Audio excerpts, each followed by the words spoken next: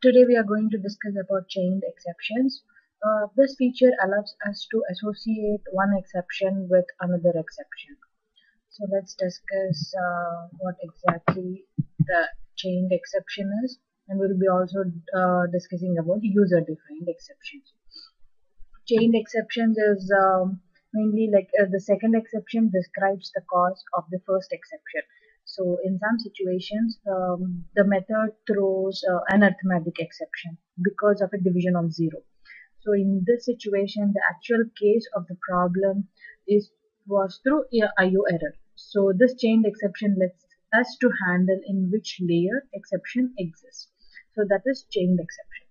And then user defined exceptions is, even though Java provides us a lot of inbuilt exceptions, there are few cases where we need to create our own exceptions. That is user defined exceptions. And then coming to the chained exceptions, chained exception provides two constructors. One is mainly the throwable, and then the parameter is throwable, which is the cause of the exception, and the second one is throwable, uh, parameterized constructor, that is string message, what is the message, and then throwable cause exception.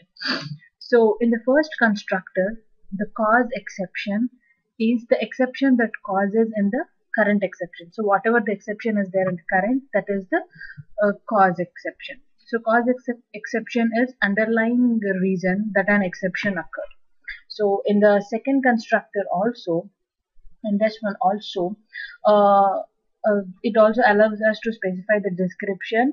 At the same time, we can even print or specify the cause of exception. We can do the same thing, but we can specify and print the cause of the exception. Okay. And then chained exception provides us two methods, that is get cause and then init cause methods. So this throwable is the return type for the two methods. So throwable is the return type for these two methods. So when coming to the get cause method, this returns the exception that underlies current exception. So if there is no underlying exception, it will return null. And then init cause method, it associates with invoking the exception and returns the reference to the exception.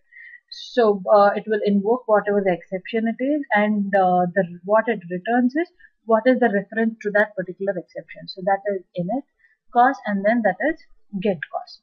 And then coming to the user defined exception. So whatever the class that we are creating for the exception, that has to extend the main exception class. So if you want to create a user defined exception, there are two steps that we need to follow. And the user defined, whatever the class that we are creating, that should extend the exception class. And the class has to override the method to string, so that whatever we need to display the message, the proper message for that exception which is being caused, for that we need to override the toString method. So this is basically a high level introduction of what is a chained exception, what are the two constructors the chained exception provides us, and what are the two methods that the chain exception provides, and how to create a user defined exception. So in the next session, we'll be discussing about in Eclipse how to create a chained exception with an example, and then how to create a user defined exception, so that we'll be clear with the concepts. Please follow my next tutorial. Thank you.